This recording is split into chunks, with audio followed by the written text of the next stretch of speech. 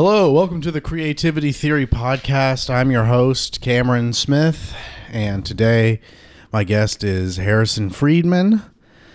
Before we get into it, I don't have an ad, but I am going to make one up, a little improv style. Shh, ads. This is really important to the company. Hey there, travelers, people that like to travel. Have you ever heard of Travelocity? Well, you should use our website because you can type in whatever destination you're looking to go to, and we can find you really good deals on flights and hotels. Whether you're looking to travel to the great city of Hawaii, or you're looking to go to the Bahamas or the Virgin Islands or the beautiful country of Italy, or perhaps Israel or Palestine, no matter where you're trying to go, if you're looking to go specifically to Gaza anytime soon, we can get you a nice cheap deal on a hotel. Hotels are going for $10 in Gaza right now. That's 10 USD. Go to Expedia or Travelocity.com/ Gaza discount deals 2023. Sorry, I have AIDS. And use promo code CUM. You can get 20% off that $10 hotel. All right. Well, Harrison Friedman is a friend of mine, a comedian, and I've been on his podcast a couple times before, Jew Anon, if you want to check that out. Yeah. Jews are kind of in trouble right now. Oh, wouldn't you say? I'm speaking for all of them right now, right? Yeah. Pull the mic a little more, make it face you a little more, twist it. Yeah. This twisted like this? Yeah. All right. Like it's like a dick that you're about to suck. All right. Is that good? Yeah, it's better. Okay. And you can just leave. You don't have to hold it like that. I feel like being held hostage. But Harrison wanted to use the platform today to maybe apologize. Yeah. To Hamas. Right. Yeah. You want to apologize to them? Yeah. All right. Well. Yeah. I'm sorry we're getting in the way. You know what I mean? You know. I don't know. I felt that was going nowhere. I just, Well, I'm saying you got 3 cameras here with everyone you want to look into. Yeah, I gotta. Here's the thing, man. Like, when are they just gonna turn the Gaza Strip into a Spirit Halloween? Like there's not like it's like you're not taking the over and under. You're gonna bet, like, if you're betting on this, if you're gambling on this, like, wars, you're gonna pick Israel. Like, I'm sorry, like, I feel bad, like, no one's rooting for the losing team, but, like, everyone that, like, wants to have performative empathy, right? Yeah, I'm not following any of this. Really? You don't like obviously, like, I don't know, like, Palestine, like, should exist, and you said Israel or Palestine, so you sound like you're in a 2-state solution. You sound like you care about these people. How dare you? It's that I don't really know which way to swing. I don't know who to root for. I mean, I feel kind of the same about the Israel-Palestine thing as I do as, like, contention to you. You don't know which side to go on. Yeah, I just don't know. It feels like a lot like Team Edward, Team Jacob kind of thing. It does. Where I'm just not familiar with the Twilight series, so it doesn't make sense for me to pick. Okay. I haven't dug into who's the jacked werewolf and who's the twink vampire. I don't know. I mean, I kind of feel, if I'm just going intuitively, again, haven't dug into the books, haven't dug into the Israel-Palestine conflict too much. I don't know. I'm getting twink vampire vibes from Israel. Okay. Yeah. Okay. Well, I'm asking you this because, you've said that you're Christian, like, on and off stage to me. Like, you believe in God. I don't know what denomination you are, but you kind of present yourself somewhat religious. Am I wrong? Yeah, I mean, I wouldn't pick a specific denomination. I kind of like, and I would identify as Christian to the degree that if I am going to intentionally engage with a specific religion and read text for the sake of gaining that kind of religious wisdom, or just that kind of religious engagement for the sake of having that as a part of my life, I think that there is a good reason to pick one. And I think the reason I picked that one is really because of a number of factors. One, It was what I was raised in, and there's a level of unconscious programming that's already tied to it. It's a cultural and regional thing. Like we are in the American West in North Carolina, so it's very ingrained in our socio-cultural way of engaging with each other. The socio-cultural ethos, the Judeo-Christian ethos, is very much like embedded.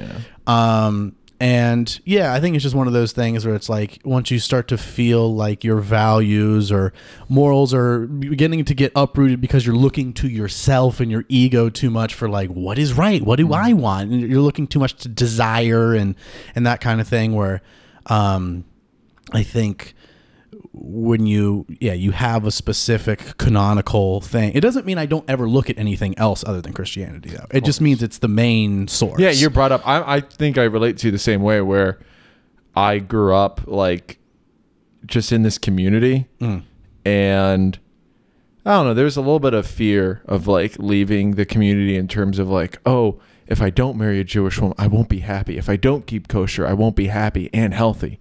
And like, if I don't do Shabbat, I'll be disconnected with everything else. Like, it's always the what if, and you're like spiraling if you don't have that security. So I feel like there needs to be a good balance. Like, whether it's like a mezuzah or like you have like a cross, you're aware of a presence of a God, because I don't know, we live in a secular society. We live where it is freedom of religion, but you know, we're so hyper focused on separating church and state, which I agree on.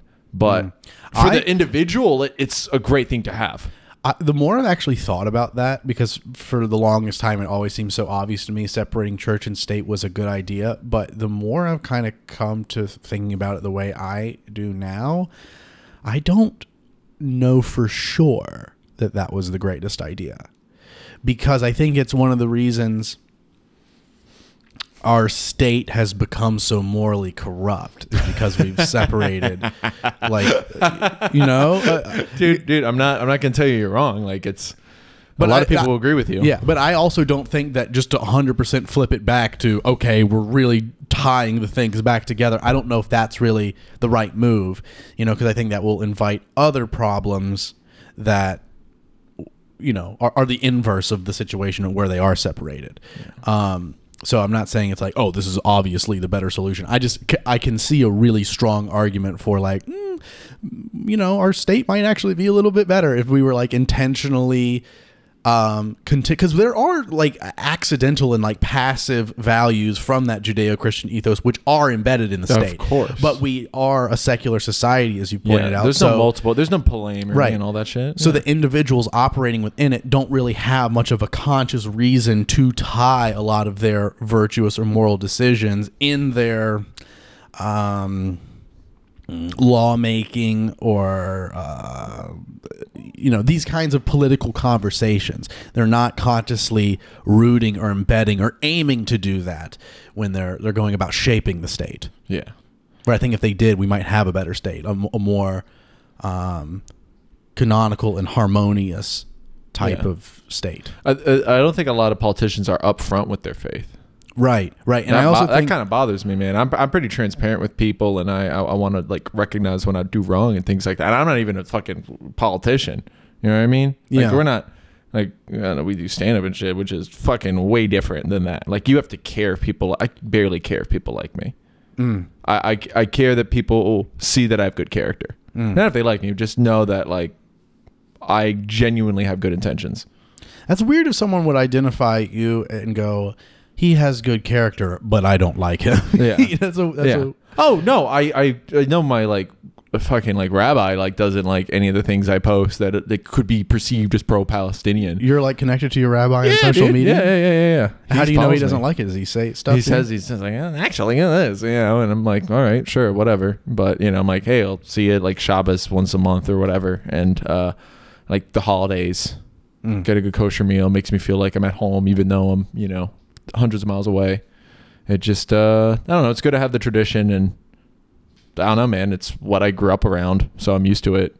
Yeah, it's fucking I don't know what questions you got, but hit me with them. Well, no, I don't have any. We're just kind of a free-flowing conversation here, but I do feel like the point that we're kind of making here about having something that's already decided on to Yeah. look back to when we're feeling like we're morally or spiritually coming apart. Yeah. It's of course there's not one single path to get to spiritual peace, Yeah, of but course. it's good to have a main one that you've just decided on, and that you're not in this space of indecisiveness. Yeah. Like, oh, I don't know. Do you think? Do you think it helps your moral code?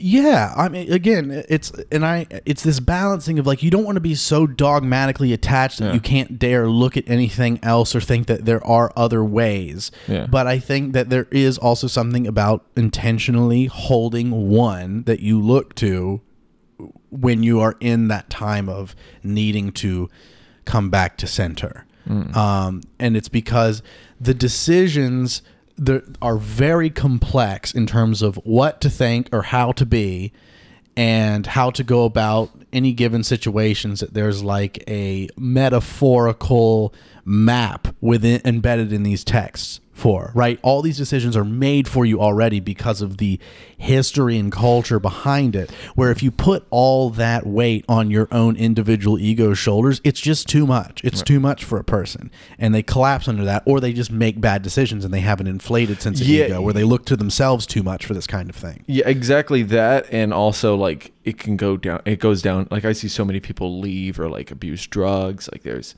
like people snap, man.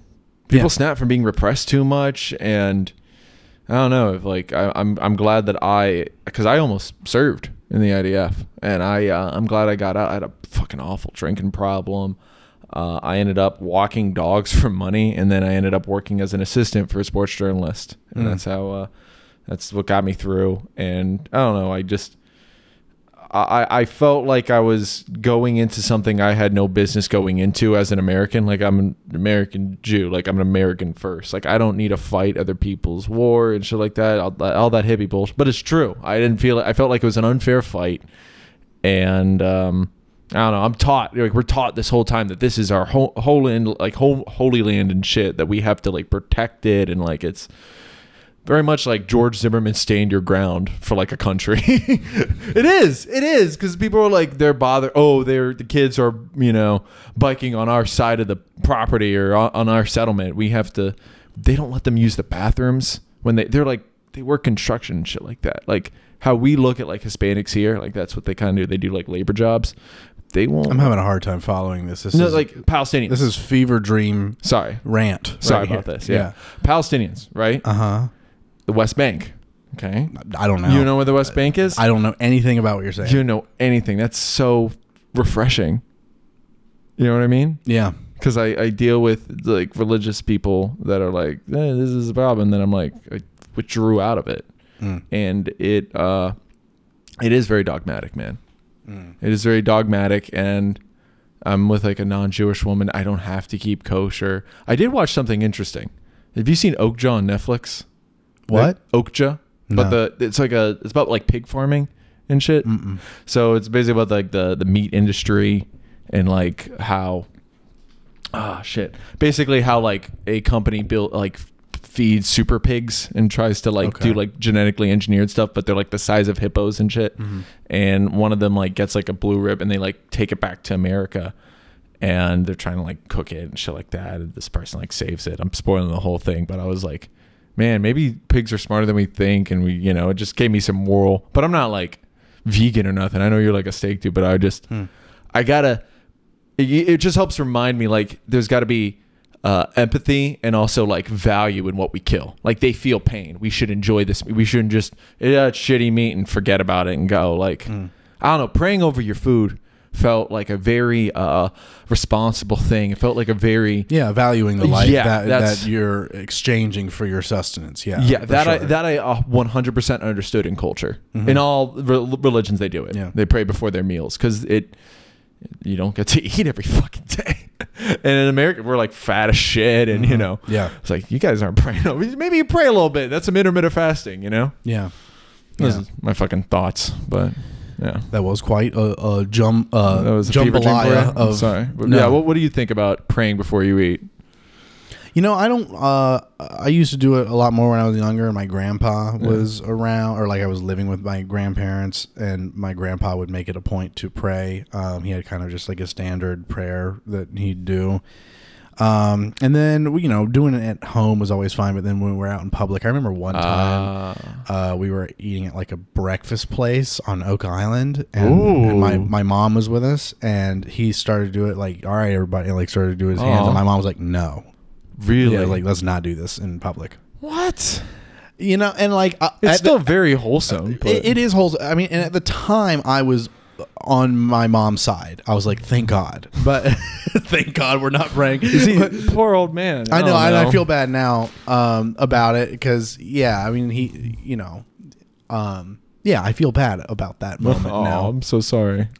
But anyway... I agree with the sentiment. Like, I think that praying, I mean, just integrating prayer in general, I think is a good practice. Mindfulness, dude. I heard this sentiment recently about, like, you know, bringing prayer and meditation together. Like, prayer is talking to the other, and meditation is listening to the other. And I do, as I've gotten really experienced in meditation first before coming back to reintegrating prayer, I now when I pray, there is a lot of meditative listening in between, though I do also still have a meditation practice that's separate from it, where it's just all, I don't really think of the pure meditation practice necessarily as listening. I feel it's more just like pure letting go of any sort of effort, and it's just experiencing that source, you know, that it re-energizes, and you just come back to the center every time you're aware that you have lost that center. Are you a yoga guy? I do enjoy yoga, and I have done it a number of times, and I've had like little periods of where I'll do it regularly, but I would not say I'm a yoga guy. I do like that form of exercise. Yeah. But also when I do it, I don't really lean into it as a replacement or a way of integrating meditation. Because it can be a personality. Yeah, it can. I more group it in with physical activity. That's like nice, it's more, and I don't. Are you embarrassed to do it in public? Yeah, I'm not. I've done hot yoga classes because I can't do hot yoga in my room or house. Shit. I've never tried it. Is it It is awesome? intense. It is intense. Okay. Trish Smart got me to go a couple of times, and then like where we went was like Wilmington Yoga Center. They were doing like I think if you paid like $30, you could have 30 days of the month where like you can come any day you want and get a class. So I did it as much as I could that month. But I haven't really been back to do like a one-off since then. And I do, like, typically when I do yoga, I would prefer to like pull up a YouTube video and just do it privately in my room, because I don't like group sessions and going. I don't like being around people. You might fart and it's uncomfortable. It's not that. It's not that. It's just I really like exercise to be private. Like, I go to the gym to use the equipment, but I really, as much as I can socialize. That's insane. No, I don't socialize at all. But like, as much as I can identify when the times are that no one's there, that's where I like to go. That's smart. But also, I don't like to go really late at night or really early in the morning. So it's just kind of like. You Planet Fitness guy? No, I go to Access Fitness now, okay, because I can walk there. Nice. Yeah, you got to get ads from him. Is it? I'm not running ads for Access Fitness. I don't know. What's the worst gym you've been to? Planet Fitness. But I haven't been to a ton of gyms. I would go if they had a basketball court. I don't know. That's all I need. You know. It's just everyone goes to Planet Fitness. Yeah. Oh, the Y. The Y's great. Oh, I'm sure. Yeah, the Y too. Yeah. What is it? They got. I will say this in locker rooms. There's like an age you hit where you just free bird. You're just, you know, you don't wear talking about being in the locker room. Yeah, there's like a level of elderly. You know what I'm talking about? Never participate. Like, I go to the gym in the clothes that I'm going to exercise in, and I leave in the sweater. You don't show a lot of bird. If you do, I don't go in locker rooms. I have to, because I change for like work or whatever. But like, I don't know. I feel like it's like they talk to you naked. Yeah. I'm not having conversations naked with another man. Why not? I don't know. It feels like It's very Put on vulnerable. clothes. You need Yeah. you need a new level. You should get naked too. If you're fully clothed when they start talking to you naked, just start peeling off and be like, "Let me meet you on your level, dude." And then just as you're talking, just start like playing with your dick. Like That just feels like, oh yeah, you work for this company? It's like, Like- no, dude, just put on some pants. Like this is. boy, things are getting really intense in Gaza, aren't they? Oh man. Yeah. All right. Well. I don't really feel bad about them losing water. I mean, they're using the fucking pipes as pipe bombs. Yeah, exactly. He's like, well, don't shoot the human shields. That's what I'll play with my dick. I'm arguing with them. What about all those dead baby photos Ben Shapiro says? It's Ben Shapiro just playing with his tiny dick. No. What if Ben Shapiro had a huge dick? What was a huge black cock?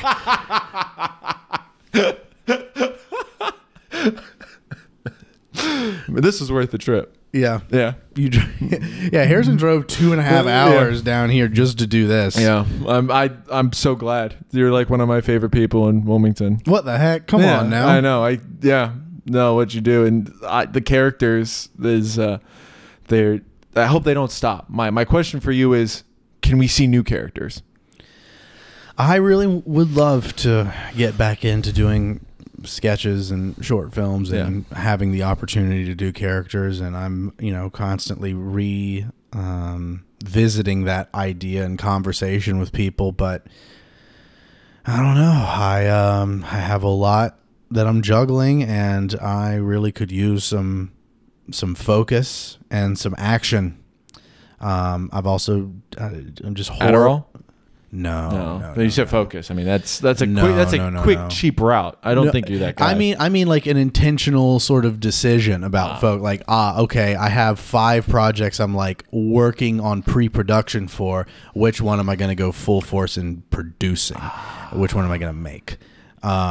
And I just go through these ebbs and flows where it's like I spend a long time in this period where it looks like I'm doing nothing, and then suddenly I'll have a year or 2 streak where it's just one thing after another drops because all this like pre-production work has been loaded up over time. And I think it's just a matter of I think I have distinct periods of input where I'm just taking things in for education and inspiration, and then just living life and absorbing real social situations and letting them develop and fall apart or whatever. And then I have output where it's just like I am in hyper productive mode and I do not have time for socializing. I don't have time for have a vision, anything. you have to get it done. And I will let my bank account drain. I'll let my health deteriorate. But I will get a lot of things made and out. And I'll be happier. I'll be happier during that period. You'll be happier, and then there's I'll seem way more confident. When is the crash and burn though? The crash and burn happens, and it does.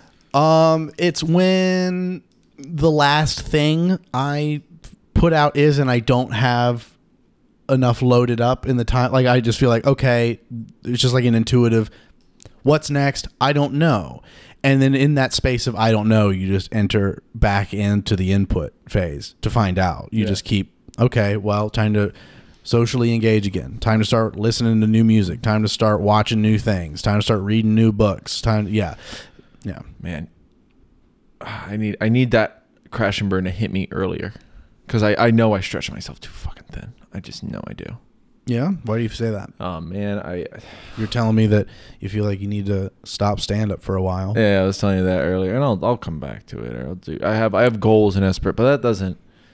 I don't know. I'll keep myself living. Like I know the people that live every day like it's your last. That's bullshit. You can't. It's a little of both. I mean, it's because I think it's a really good idea to think.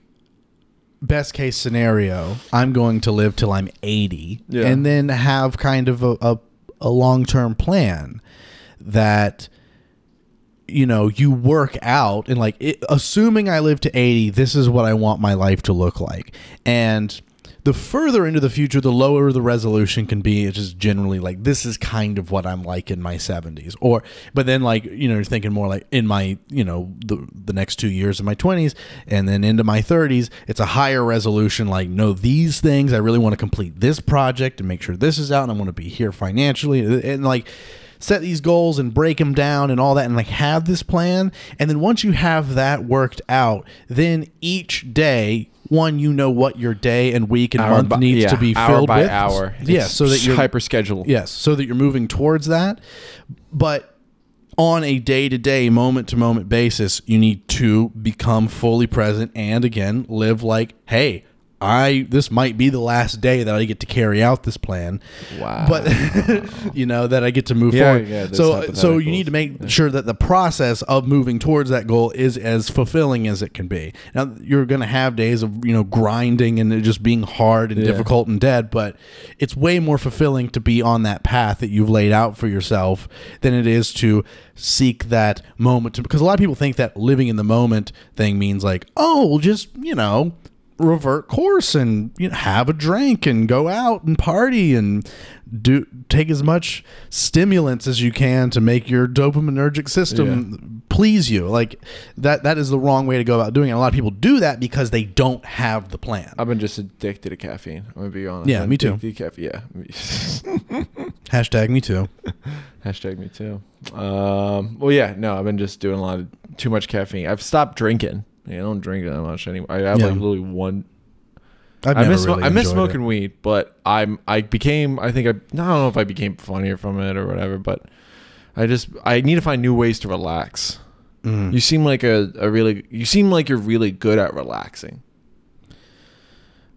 Yeah, I would. There's a difference between being lazy and being good at relaxing. Yeah. I try to keep my mindset proper, so even when difficult, horrible things happen, I know it is my responsibility to wrap my head around them in a way that is productive as fast as I can. I mean, like, I'm not going to use that example.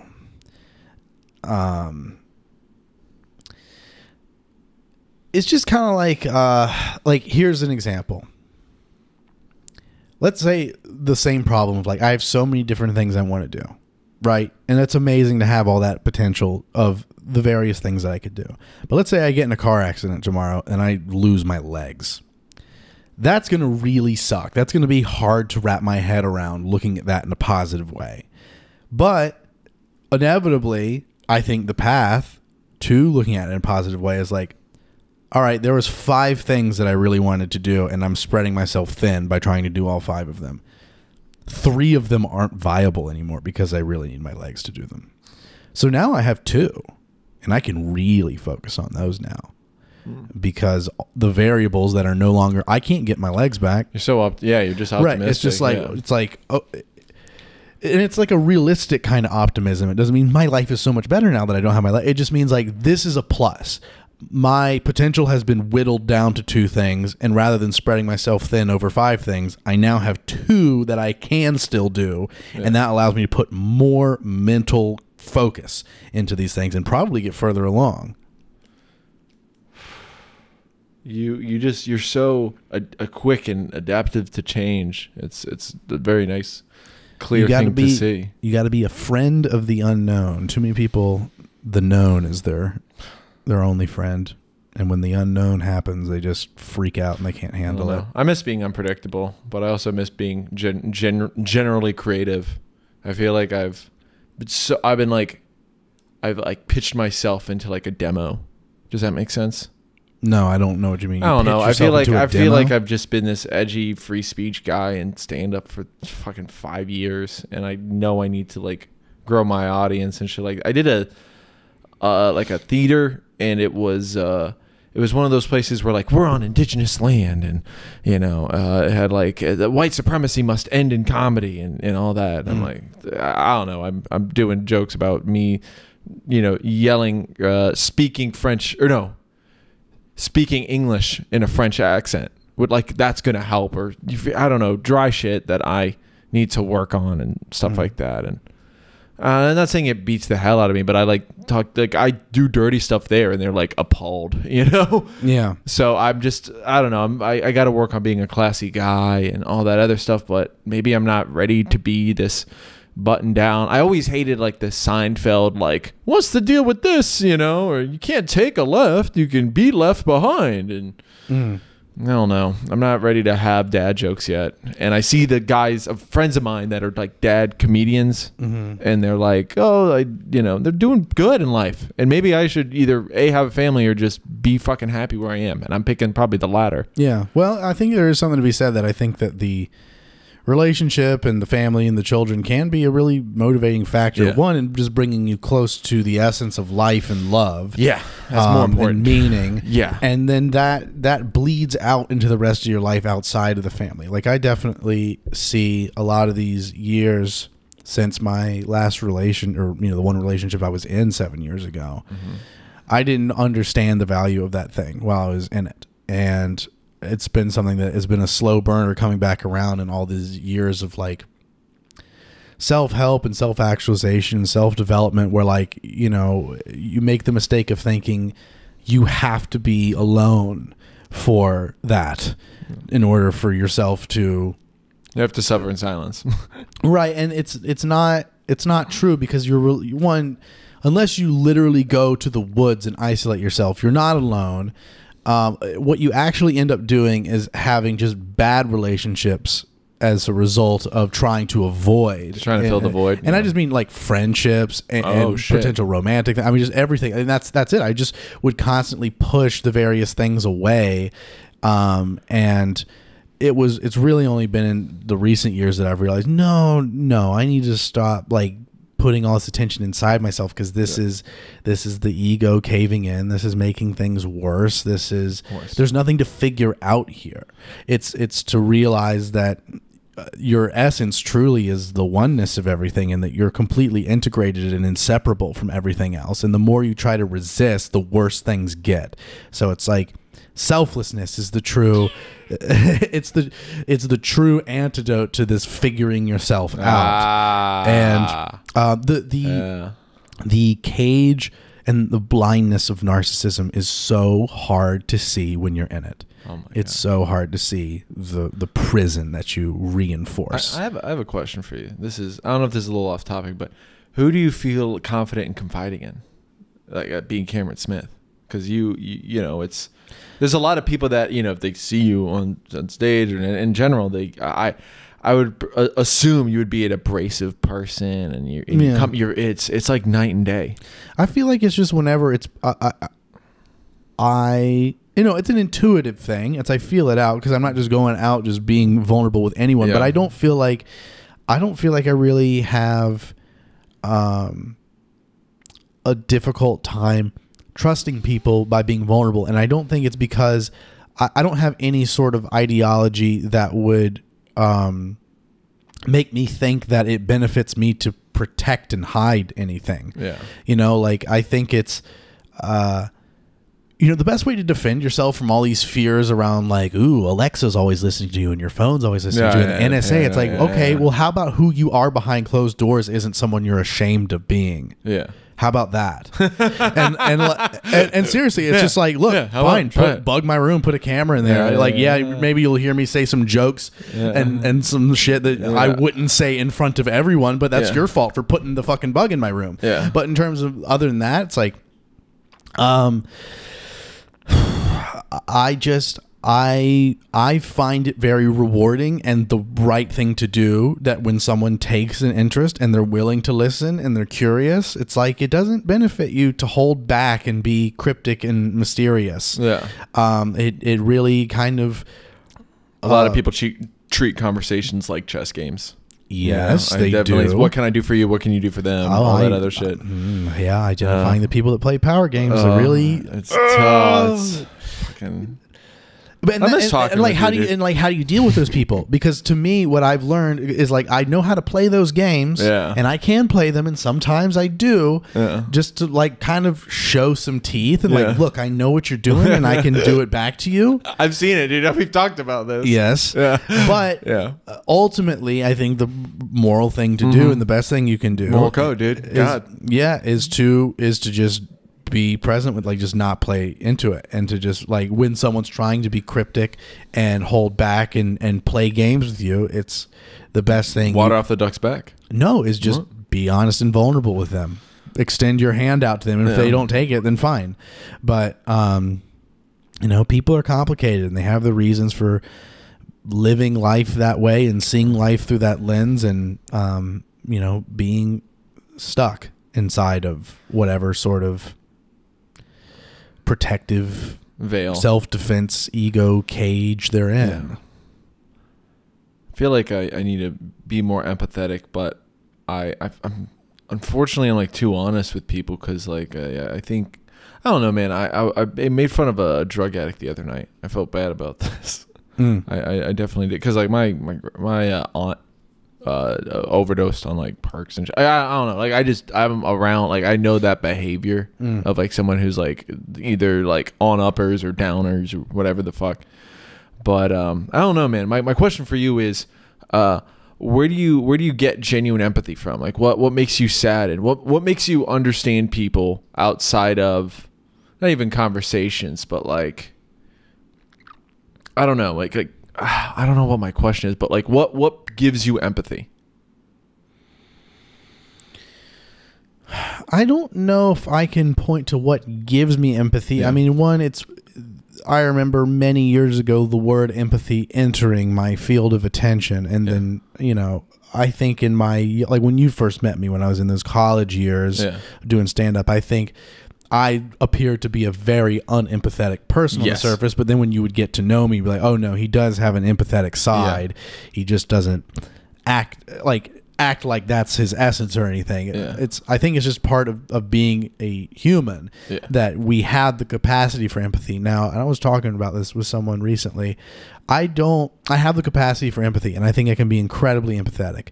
But I do not let it run me. Like I do not, because people will be pathological and they will use emotional appeals and they will attempt to manipulate you. And emotions can be quite unreasonable. Yeah, they can. So I think it's important to have that capacity to empathize with anyone, even the worst people. People will put your problems onto them as well. Like it's like your fault that you're addicted to meth. Right. Yeah, exactly. Right. So and that's true. And I think that's true. It's like, I can look at someone who has a horrible drug addiction and I can empathize and be like, that sucks. Yeah. Like, and if you're fucked up, I would make fun of you and I'd be like, what are you doing? Like, I feel like, because I know what's going on.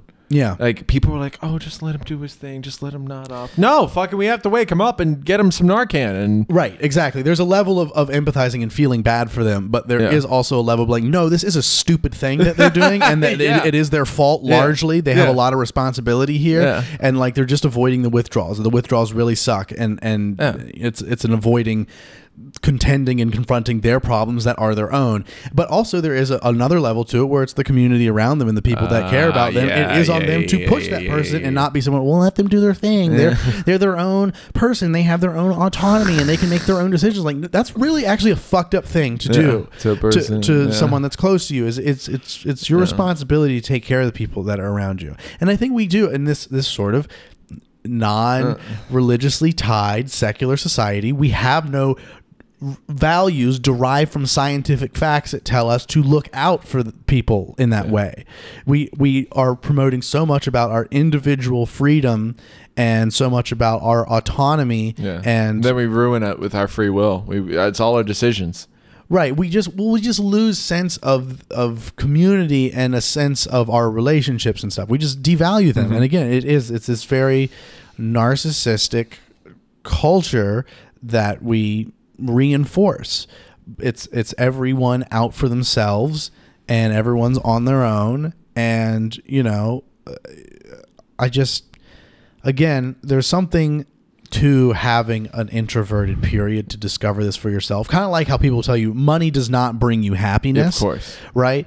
You can be as rich as fuck and still miserable, but still at the same time, if you've been poor your whole life, like, I'd like to find that out for myself. Yeah, exactly. So again, it's like, hey, you don't need to go cave inward and be completely like lone wolf style. It's just I'd rather be funny than famous, but I wouldn't rather, you know, fucking I'd have some integrity, but I don't need to, like, you know what I mean? The clout chasing idea is very infectious. But to complete the thought, it's that just like you need to experience the wealth doesn't bring you happiness kind of thing for yourself, it might be worth experiencing Being sober, loneliness or sobriety or whatever. These things aren't the answer to whatever it is that you're trying to work out. You're right. I think it's not that I don't have empathy. It's more sympathy. Like, I hate feeling sorry for people. I would rather like help I don't know if it's something in my DNA, like what can we do to help this, that, like where's the plan? I'm always, where's the plan? Well, how can it get done? What needs to be done? And all right, well, let's cut this out and then go to the next thing. It's what can I cut out? And also I have to think, what can I do better in terms of the creative world or the work world? It's what are the healthy habits? Yeah, I think it is important to be pragmatic. Yeah. In these situations where it's just like feeling the empathy is not enough. It doesn't matter if like you feel bad for people or you're vocal on fucking Twitter or Facebook or TikTok about these issues. What matters is like into the ether. What about your immediate community? Is there anyone that you know directly that's suffering from this cause that you can go have a direct impact that's within your reach and capacity, rather than just be someone who's virtue signaling online or just sitting by yourself in your room thinking like, I'm such a good person because I care about this other person that's suffering. It's We're just floating, dude. We're just existing. We're watching it from another TV screen. It feels like, but you can shut it off and you can touch grass. I love that philosophy. Just touch grass instead or whatever. I was like, yeah, touching grass is awesome. Being outside. Yeah, I do like being outside, being in nature. I used to not. Really? You're an indoor kid? Yeah. Mm-hmm. All right. Well, indoor kid, pull down the blinds. Really? And you were big into videos early on. So you were big into video games first. Really? It was video games. I was a big big video game kid in like elementary school and middle school. What would you play? I mean, I got a PS1 before I was like 5. Jesus Christ. So I was playing like Spyro and Crash Bandicoot. Okay. And then like PS2, Grand Theft Auto. Oh, you got Grand. How old were you playing Grand Theft Auto? I was young. I was in elementary school. And I loved Super Smash Brothers Melee, of course, GameCube. Classic. Yeah, and then like I played some of the Call of Duty games. I never really liked them that much. I never saw you as that. Better first person shoot. Like I didn't really like first person shooters so much, but I did like Resistance, that game that came out like with like one of the first games that came out with PS3. Don't remember it. It was just like it was like a really dark horror kind of like alien first person shooter. Cool. It was good. Yeah. And then I liked Destiny that came out with the PS4. Heard of Destiny. Yeah, that was fun. But again, these were a Halo kid. I feel like you were a Halo kid. No, never an Xbox person. Oh yeah. Man, yeah. And I like The Sims. I did play The Sims. You like The Sims a lot? Yeah. I would always just create people and make them fuck and burn them alive and make them trap them in like a room with no doors and make them starve. Yeah, just make them starve in a grocery store. Yeah. Yeah. Yeah, it was just like the most fucked up places to starve too. It was just a big like social experiment. It's a Stanford prison experiment. Yeah. Sims. This is great. I feel like I didn't bring the heat. I've just been kind of throwing up softballs. But this is what it needs to be. Sometimes you can't carry it all. I felt like a lot when people see me, I have to turn it on because I do sale, I do all this other shit, and I'm like, oh, I get you this. Oh, how's your day been? And I feel like that'll just intensify more if I have kids. Maybe it won't. Maybe I just be like, fuck you. I got kids. I got to deal with this instead. And that's kind of that does sound appealing to me. Yeah, to be like tuning out just because I have kids and I can use that as an excuse because I can barely use my girlfriend as an excuse. Yeah. So how long have you and Caitlin been together? Fuck, like 4 years, man. Yeah, still going good. Still going great. I'm about to go see her tonight. So nice. Is she here? No, she moved down to Savannah with me. So I gotta start to playing. Savannah. Yeah, I live in Savannah now. Savannah, Georgia? Yes, sir. What? Yeah. When did that happen? May, I think. So wait, you came from Raleigh, or you're visiting Raleigh right now? I had visited my folks. You were on the way back. So, I was like, I want to do Cameron's thing anyway. And, a little sentimental about Wilmington anyway. So, thought, I'll do that. And plus I got booked for a show, which I thought I was getting paid for. Did not. who gives a shit? I got to do a good amount of time and see where I'm at. And yeah, man, it was a good learning experience, and I got to see my folks, and I don't get to see them much. So when you said those things that you brought me, butter cookies, those are my mom's. Oh, okay. Yeah, I thought when you said folks, you were talking about Folks Cafe up the street. No. They were like, I didn't know they had these. No. I want to give you some butter cookies. Okay, well of course. Yeah, that's a nice gift. Thank you. Of course. Dude, you can't go empty-handed into someone's house. It's a fucking manners, dude. You gotta. That's class. That's the Judeo-Christian values. That is Judeo-Christian values. That's why I don't know if the fucking Palestinians are walking into my house. They're not. I better bring some terrorist peanut butter, some hummus, some Hamas. Woo! We're on fire, Bring baby. him some hummus to the Hamas. Oh man, yeah. I did I tell you? You know this about me? I think I took Arabic in college. I think you mentioned something about you knowing Arabic. I can read it and shit like that, and I don't know, man. It's sad because I taught ESL to a Palestinian woman, and shout out Sawa. Well, I talked about the conflict. He's like, "Oh, you're gonna have a bachelor's. You have an education. Like, why would you go back to the West Bank?" And she's like, it's our home. We will die here. And I'm like, it's so bleak and sad. It's very like Russian and Eastern European to be like, this is our life. We die like we live like this. We die like this. Has she been texting you lately and be like, Hedison, why you do this to us? That'd be so funny. That'd be so fucking funny if she did. But tell them to stop. Tell your people. Tell them people. Yeah. Like, set us free. Like I just press a button in all events. That's fucking great. No. Hedison, turn the electricity back on. You didn't pay a power bill. now she's saying, Hedison, please turn the water back on. Cut that shit. Why are we doing Asian now? I know, we just devolved into that. Yeah. Have you been watching any Japanese things recently? All the time. Really? You don't seem like an anime guy. I'm not. Okay, good. Yeah, that's why we get along. Yeah, I'm glad I didn't become a nerd. I think I was close after basketball, and stand-up has a lot of nerds in it. Mm-hmm. And it's not that it's a bad thing to be like a nerd. It's just there's like a time. It's conversational. So you have to appeal to a lot of people. Yeah. And a lot of people are not into fucking Marvel at 35. You know? Yeah. It's one of those things like thinking about, because there are a lot of nerds in stand-up. And I feel like another really common theme with, comedians is that a lot of them were heavily bullied throughout school. I was bullied for the right reasons.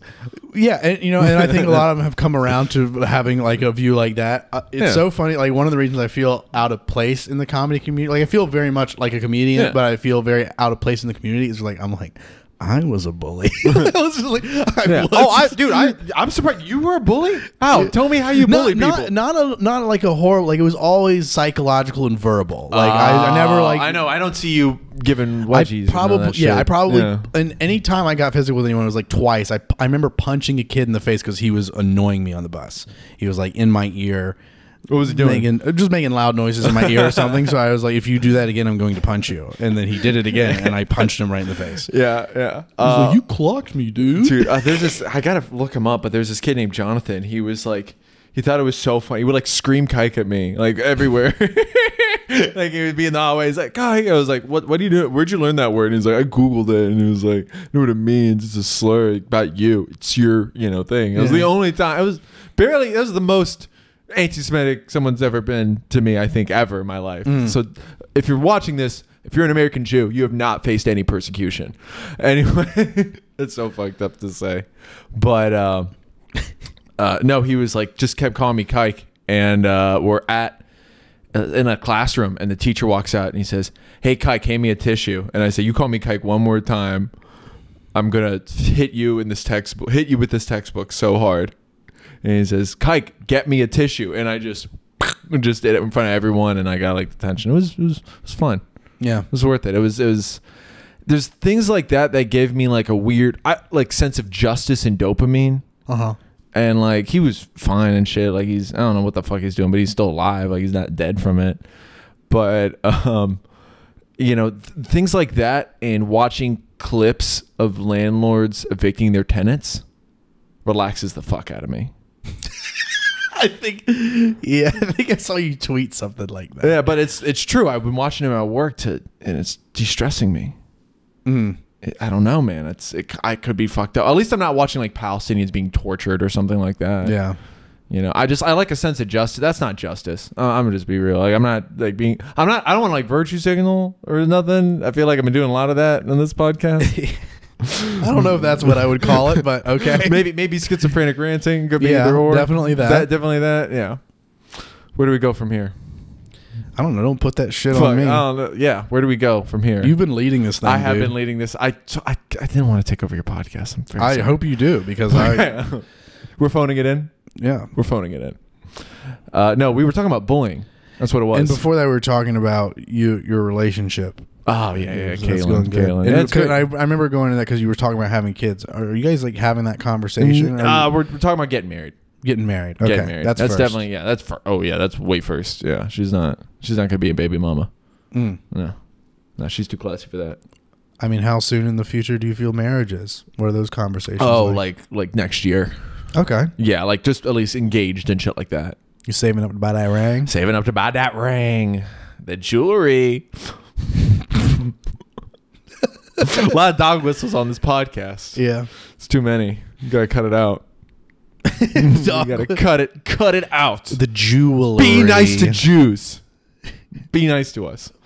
Seriously, be nice to us. Don't you have a new podcast now? It's called Goy Slop. Okay, so why did you decide to stop being Jewanon and be Goy Slop? Because Jewanon is a little played out, man. It's QAnon already happened, the capital, right? You know what I mean? I feel like Jewanon is still the superior name. You think it should be? I think Goy Slop is too diatribe. I don't even know that word means. Yeah, I don't either. I've heard it, but I don't think it's used right. Yeah, it's not. It's probably not used right. Damn, I need to use words with friends again. I think diatribe's a noun, and you used it as like an adjective. Probably. Fuck. Do you want to look it up right now? Sure, go ahead. All right. Diatribe. I feel like diatribe is like it is a rant or something. Like you went on that diatribe about that's my intuition, but I could very much. What's it say? No, I turned off my phone for this podcast. Oh, you did? Yeah, I'm trying to be respectful. Whatever. We'll let the people at home look up diatribe. Yeah, tell us what diatribe means. Let us know in the comments. Let us know in the comments. Like, comment, and subscribe. Yeah. Could you ever see yourself being a Twitch streamer? I don't want that for. Yeah, you're too cool for that, dude. I am. You're not too cool, but like, there's like an age of like, I feel like I'm out of that demo. Like, I'm not. Like, I don't want to be like an old guy that tries to pretend to be cool. Like I that could has put like on some friends. big white chuggy headphones and just start fucking. Yeah. You know, it'd be really great to be a Twitch streamer, but then like a lot of Twitch streamers, like what they do is it's reaction videos or they're commenting on or doing commentary over whatever's popular or other things. So like Hassan Piker. Oh, my favorite. If I just started doing commentary over Hassan Piker, doing commentary over other shit, some Inception shit, man. I like it. That would be fucking great. I fucking hate that guy. You really don't like him? I think he's a fucking douchebag. And he's stupid. You're right. I think he's CIA. Might be. Could be. I don't know. We might be CIA. I love that Sam Hyde was like calling him out to like fight him. Some Andy Kaufman shit. I love that. Yeah. Yeah. But apparently like my girlfriend like showed me something. He's like, he's racist. And I was like, I don't know if didn't he donate to the Daily Stormer?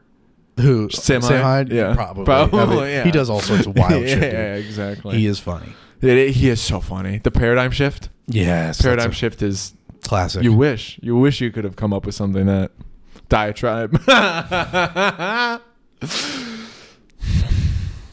Yeah. So we talked about love. You still believe in love? Barely. Still believe in love, Cameron? I do. That's good. Haven't quite a sound like Jeff Goldblum. Complicated experience with it right now. Both very good and very bad.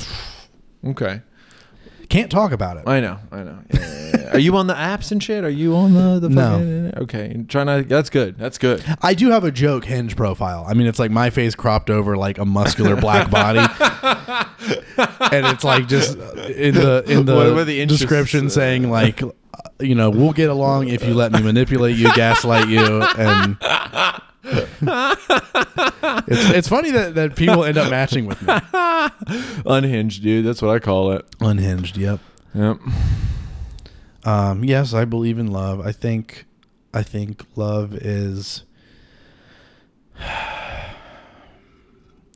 I think it's a very important component of life, and I think that I think it's very true to think of God as love, and to think of love as your truest, deepest essence. And I think that the proper way of living life is to nourish and expand and express that love.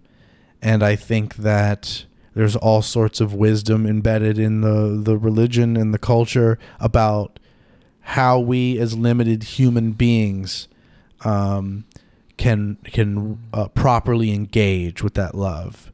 Because I think that there's a lot of sick hijacking of the morality that's tied to love and the different kinds of love. Because some people take that, love is sacrifice, man. Love is sacrifice, and that sacrifice is completely tied to the fact that God is infinite, but we are God with a limiter. Yeah, I like that you're doing rap hands at me. Bang bang. All right, continue. Sorry. And it's that limitation that restricts our time and our space.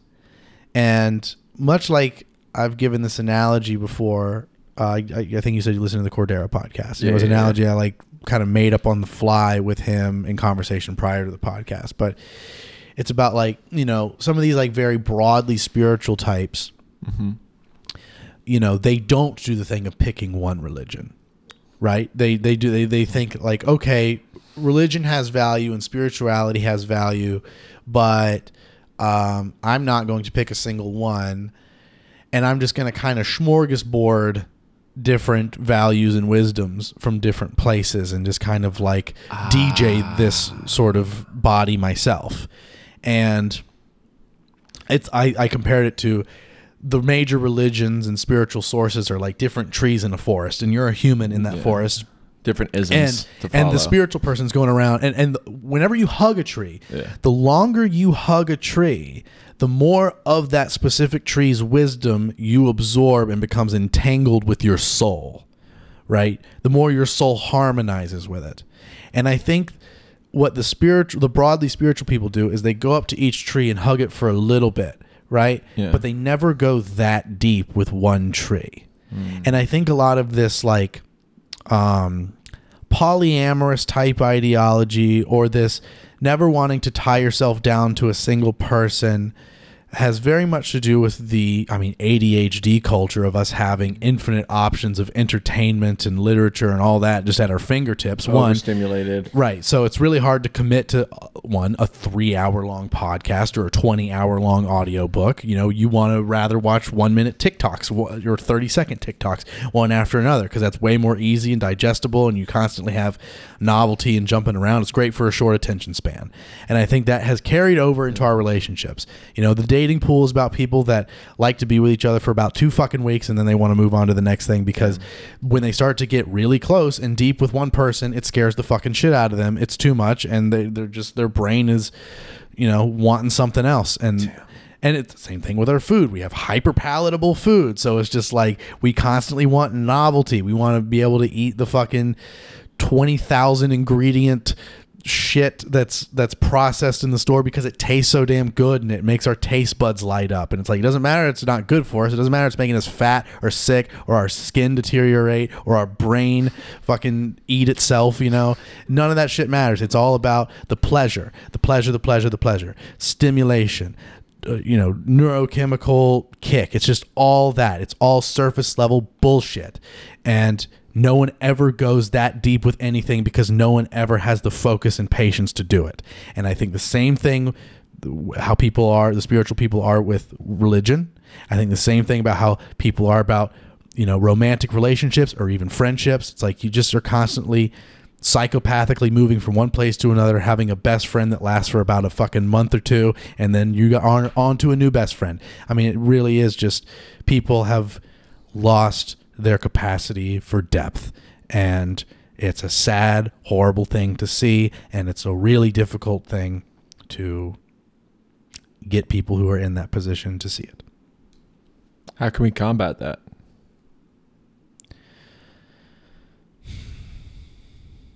I think if you are someone who recognizes all that, the best thing you can do is extend your hand in that way to people who you find value in and you see their struggle. Because you can't just tell people. Their ego will come after you if you just tell this is what's wrong with you. Yeah. And you know, because the only path to them fixing it is them realizing it and fixing it themselves. There is no you telling them what to do. Yeah. Because if you do that, it makes them run away from you, and it makes them curl inward. And reality is the best medicine for the delusional. Yeah. Well, I think it's just a matter of, you know, offering your hand to them and serving an example. Not just to them, but to the world, serving an example and having these conversations. I think that's maybe the best you can do. I think it's just being your best as an individual and extending yourself in that way in as selfless of a manner as you can. Because when you deal with people who are like that and they lash out at you, it does bring about your lower self and your ego to defend itself. And we're like, wow, what's wrong with you? And like, you know, they push you back into that old way of being. I feel like I've been going for like, I don't know if it's like even cheap laughs. It's just like, I don't know. Bullying is funny, but like I've definitely like punched down hard. You see me punch down. Well, punching down is hilarious. It's funny. It's because you're not supposed to do it. Yeah, right. It's the intrusive thought. Yeah, it's the only reason it's funny. It's because of how much social resistance there is to punching down. I mean, I remember doing, you know, it was around 2019 when I came back from LA and oh man, or the beginning of 2020 before the pandemic, where I came back and I was doing the Dead Crow open mics, and I just had some nights where I was just going hard on like retard jokes. Oh, I remember that. And I got in trouble, you know, like it's like open mic used to always be the place where you can do whatever you want. And I had some nights where it was just like I was really testing the crowd's limits to hear shit like that. And I remember saying something, starting off like, because there was, you know, of course, a mass shooting that happened recently. And I was just like, you know, it's so sick that people can do that. Like, I just don't understand inside someone's mind where they think it's a good idea to go into a school and shoot up innocent young children in that way. I mean, like, if it was a special ed class, I'd understand that completely. But but then I just turned and I was just like, don't you agree that we should be putting retarded people in cages and euthanizing? Like, just like, it was just going on. Oh my god! The crowd was just back and back and back, and it was nothing redeeming about it. It was just saying like, I miss. You know what? I will say this. How uncomfortable can I make this crowd? How uncomfortable can I make this crowd? I will say, behalf of retards, I watched a special needs kid. His name was AJ. Shout out to AJ, and he loved boiled hot dogs. Like, you were like, make him hot dogs after school. Yeah, he loved hot dogs. And he's like, you don't grill it for him. He's like, AJ likes what he likes. Like, I'd say that to like my girlfriend. Like anytime like he thinks something's funny that I say, or like I don't know, like he likes a good song. Oh, AJ likes Kanye West. Like, I put it on. Oh, you have a problem with Kanye, Caitlin? AJ likes him. Is there anything wrong with A? Like, I just use him constantly as, I gotta stop. That's what I'm saying. I use him as like, kind of like, oh, if you don't like that, you don't like the developmentally disabled. I pivot with people a lot. Like, I pin their own shit against them. And I don't know why that makes me feel so much better. Like, when they're like, oh, you want a date with a man? And I'm like, yeah, what's wrong with that? What's wrong with having a loving, embracing relationship with another person? And you're like, oh, I'm in a relationship, and someone says, with a man? And I got a fucking mic or whatever. Yeah, sure, whatever. You know what I mean? What? Sorry, am I rambling too much? You just went from talking about like a retarded person liking boiled hot dogs, like you going on a date with a man. Am I speaking too fast? No, it could have been on me for not paying attention, and whoever's listening to this right now, I will speak super slow for you. Okay. Okay. Okay. Thank you, Howard. So, like, you know how You know how people like are like, you can't say it's, you know, like that hurts their feelings or whatever. Like it was like, and then when they have interest in likes, like regular fucking human beings do, like boiled hot dogs, and you're like, ew, boiled hot dogs are gross. Well, like fucking AJ and I like them. You got something against AJ? I use whatever his likes are, and I pin them against whoever, you know, because, you know, they feel this performative empathy. They don't really care to hang out, spend time, just genuinely enjoy the presence of someone who has developed. They're having way more fun than us. They're listening to Victorious and Kanye West in their fucking in their room, just fucking playing TikTok, whatever it is that I know what AJ's doing. Where am I going? I go at it the same way when like people at like a show would, you know, when I say I'm in a relationship and then I'm trying to go into my joke and then someone says with a man and I pivot and I'd be like, yes. Oh, okay. No, yeah. So now it's the same. I missed it's the same energy. I'm sorry I speak too fast, Cameron. This is a fault of mine. No. I think that was me genuinely clocking out, losing cool. steam of my ability to pay attention. No worries. And I'm sorry. That's what we're no. I can be bad. No worries, buddy. Yeah, I'm glad we're not lost. I'm glad we're back on a track, you know? Yeah, but I like to pivot on people that like to outwoke me or out enlighten me or whatever. Be like, if my girlfriend does have a penis, there's nothing wrong with that. Oh, that's what. When I would have jokes about having sex with retarded people, when the crowd would get upset with me for it, I would turn on them and be like, "Oh, I'm sorry. Is there something? That's my sexuality. Is there something? Are you judging me? Yeah.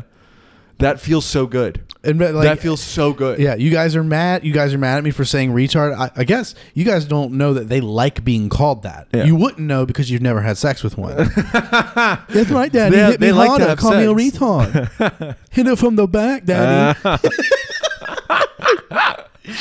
I mean, they come too. You know what I mean? I don't know if they have sex the same way. Spit in my mouth and call me a dummy. Oh my gosh. You did a whole thing about Harvey Weinstein having sex with her. That was so... Oh, my God. Yeah. Oh, man. What's that on your stomach, Harvey? Does he have, like, a pussy or something? I heard his dick is, like, really fucked up. Ooh, Harvey? Harvey, yeah. I've never heard anything. Yeah. Wonder what ethnicity he is. Harvey Weinstein? Yeah. Oh. Palestinian, probably. With a name like Weinstein, that's very Palestinian. Yeah. Al Weinstein. I thought you were going Alu Allah Akbar. Alu Weinstein. Because, you know, it's just the. Al is just the in Arabic. Oh, okay. So it's Al Cameron Smith. It's the Cameron Smith. Yeah. Well. You learned so much today. We have. I think we had a great conversation. I'll probably have to cut like 50% of that out. Definitely all that stuff about love. And the Chinese. No. You want to get the Chinese in? I think that might be the only thing. That might be the highlight. Yeah. This is going to be a 10-second podcast. We're just going to cut it. Welcome to the Creativity Theory Podcast. This is... Yeah. Thank you for letting me ramble. If anyone could catch anything I've said and, you know, I don't know, man. This is... I genuinely wanted to come. And I would have just had a conversation with you, like on the phone. Like I can talk to you for an hour. Yeah. Like, that's just how friendly we are with each other. Yeah. So. Well, I do want to say I've always appreciated... You've been... a very kind friend to me. Thanks, man. And you're one of those people that even when I've been really in really rough places mentally, you're there for me. That's nice, man. And you always have very kind, complimentary, and supportive things to say to me. And the way that you show that support and admiration and ask questions to me that I can tell are genuinely from a place of admiration and curiosity. That makes me feel really good. And yeah, I appreciate your friendship for sure. You're a good dude. Thanks, man. Enjoy those cookies. I love you too, buddy. All right. Well, that's been this episode of the Creativity Theory Thanks for having me podcast. on, man. Sorry things got a little gay there in the end, but they did get real gay.